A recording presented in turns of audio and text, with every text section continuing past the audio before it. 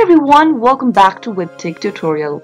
In today's video, I'm going to show you how to log in to TD Ameritrade account. Watch the video till the end and don't forget to subscribe to our channel if you've not yet. Press the notification bell so that you'll never miss another upcoming upload from us. Open up a web browser to get started. Now, go to the URL box and search for TD Ameritrade Login. Soon after you end up in the search result, click on this link that says TD Ameritrade Login, or you can also simply type in invest.ameritrade.com into the URL box and you'll end up in this page. Click on the login button on the left hand side of the screen, and in the login area, start off by typing in your user ID associated with the account. On the next field, enter your correct password for your account. If you don't remember your password, you can get help by clicking on the Forgot Password link at the bottom.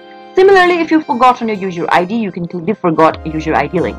If you've not created an account yet for TD Ameritrade, you can open an account by clicking on this link over here. Follow through the on-screen prompts to finish off your registration. After you are done with your user ID and your password, you can choose the start page where you'd like to end up soon after you log in. And finally, click on the login button in order to access TD Ameritrade account. TD Ameritrade is a financial service company which offers an electronic trading platform for the trade of financial assets. Once you're logged in, you can now view your accounts and make changes as needed on your accounts. That was how you can easily log into your TD Ameritrade account on a web browser. I hope the tutorial was helpful to you.